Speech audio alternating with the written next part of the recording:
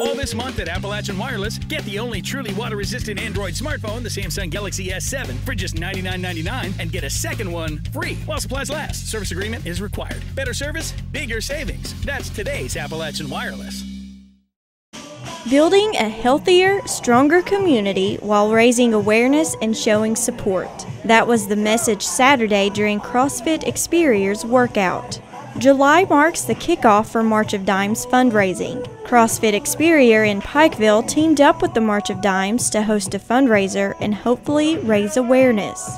Complications that arise from premature birth are among the leading causes of death for infants in the United States. CrossFit would like to help fund research to prevent another family from having to go through that heartache.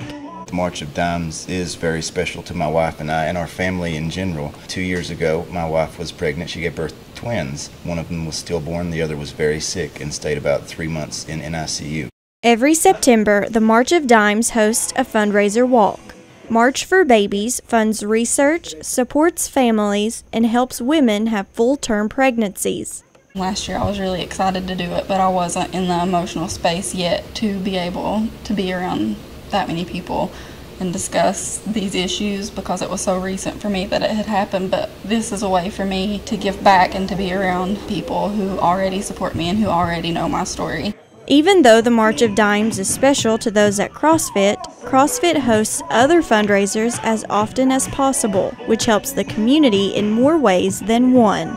That's what we're trying to do, is to create a culture of fitness in this area and to change the way that people think about how they live their lives, to give them a better quality of life so everyone benefits from it all around. The Central Appalachia March for Babies will be held in Pikeville September 24th. Reporting in Pikeville for EKB News, I'm Shelby Steele.